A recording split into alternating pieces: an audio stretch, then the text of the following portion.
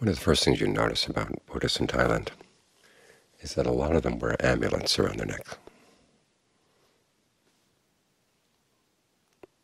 When I first noticed this, I asked one of my friends why people wear amulets, and he said for a sense of protection. So then I asked, well, what kind of protection do they give?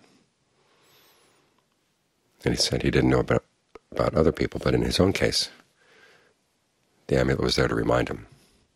If he was going to do something unskillful, he could feel the amulet against his chest, reminding him that the Buddha would not appreciate or approve of what he's doing.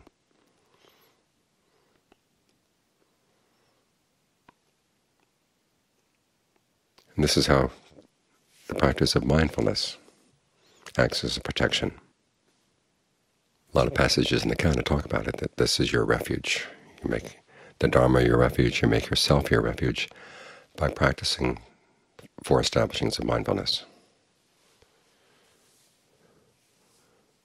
And then practicing mindfulness, there's that passage with the acrobats. If you practice and devote yourself to the practice of mindfulness, you're protecting yourself and you're protecting others. And of course the protection there comes from the fact that mindfulness reminds you of how to look at your life in a way that you can then know what the skillful and unskillful things would be to do.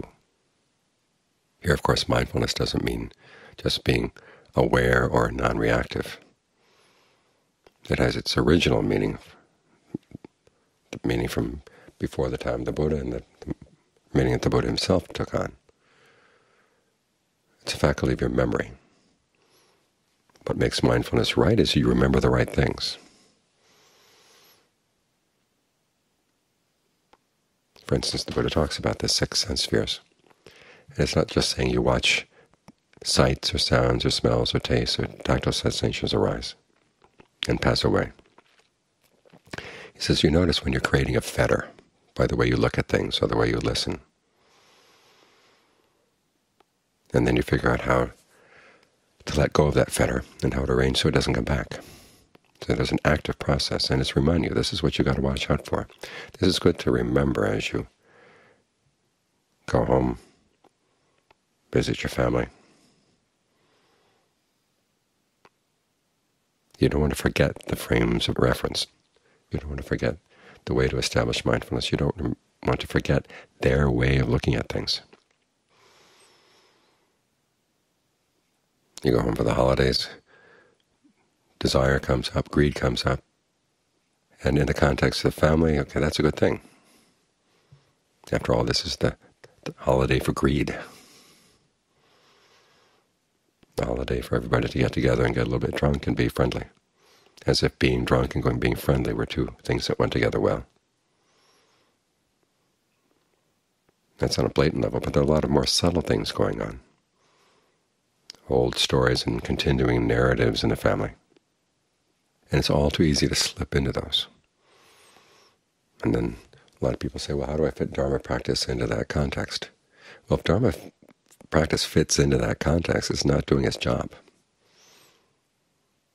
It's going to create some awkward times and some awkward moments when you suddenly catch yourself doing something that you've done many, many times before, an old narrative, when it's called games people play with one another.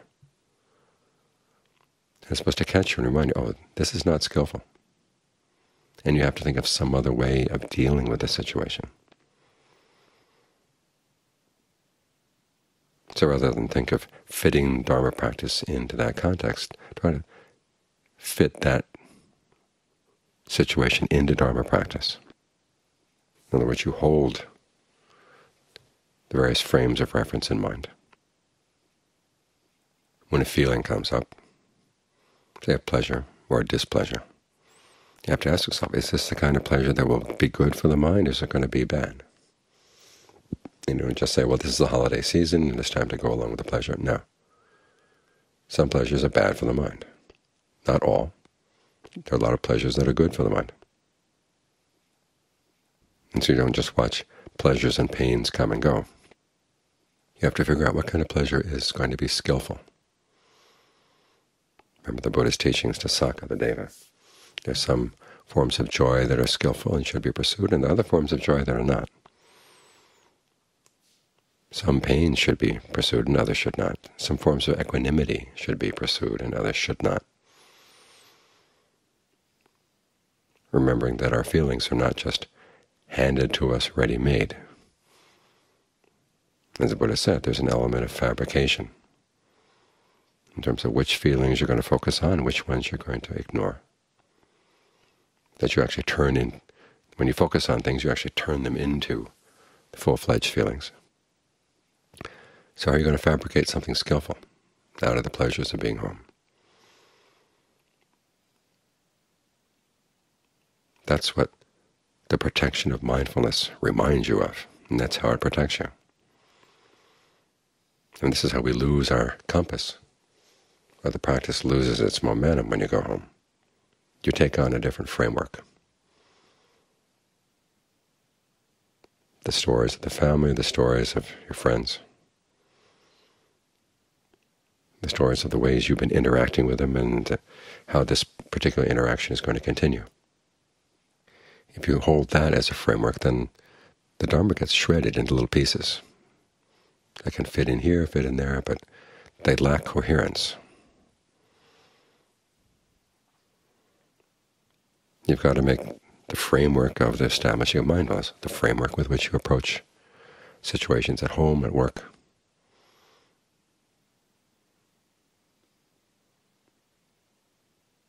And that's how mindfulness protects you. It gives you things to remember. The same with mind states. We don't just watch passion come and go or aversion come and go. Some forms of passion are skillful, some are not. Being averse to doing something unskillful, that's actually a good aversion to have.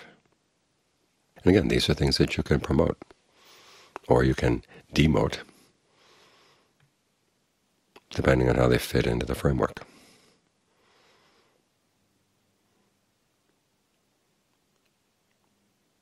So mindfulness doesn't hit you against the head or hit you against the chest.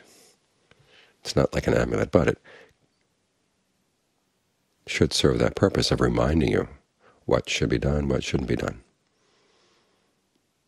Remember how the Buddha said he gave protection to all of his students. That was one of the duties of a teacher.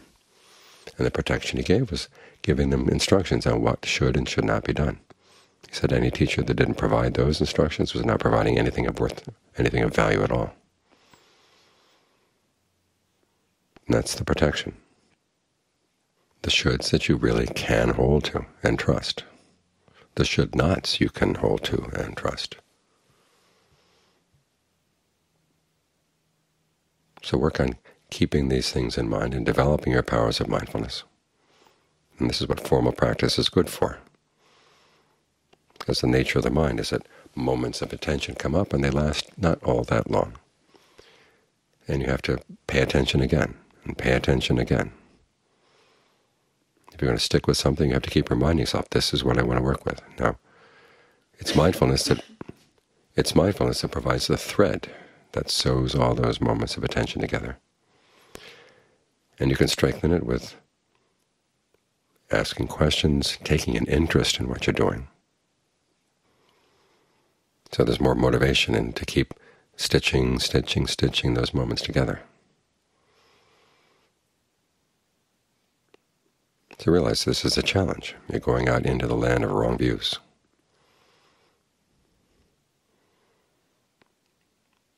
And how do you keep right view together?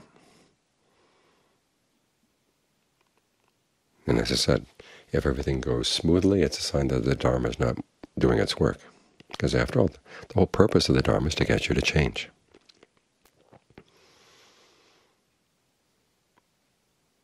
To abandon unskillful qualities, to develop skillful ones. That requires changing the way you do things. As the Buddha said, if people couldn't change the way they do things, there'd be no purpose in teaching them. The reason he saw that it was worthwhile in teaching was that people can change their ways. So hopefully the Dharma will bang up against some of your old habits while you're at home. Make you rethink them. That's a sign that it's doing its work and providing you with the protection you need. because otherwise who's going to protect you? You're the one who has to protect your practice. The people around you are not there to protect your practice. They may even be taking pot shots at it.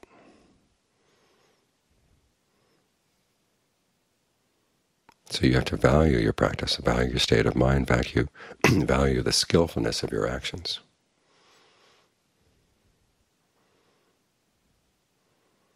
John Lee's image is like having a bowl of good food.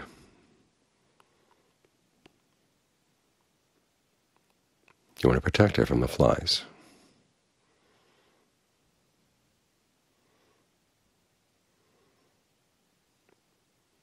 When the Buddha's image is having a bowl of oil on your head.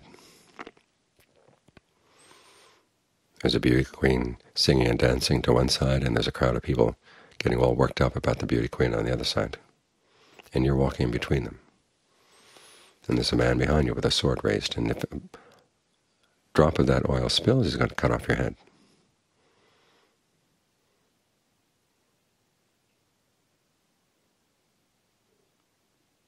And the Buddha asked, would that man allow his attention to get diverted? Well, no.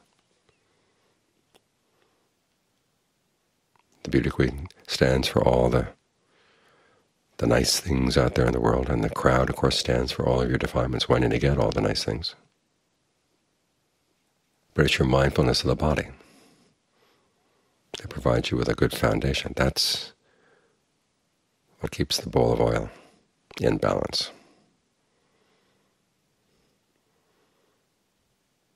And then from the mindfulness of the body, you can be mindful of your feelings and mind states and the different lists of dharmas, of mental qualities that give you guidance on what should and should not be done.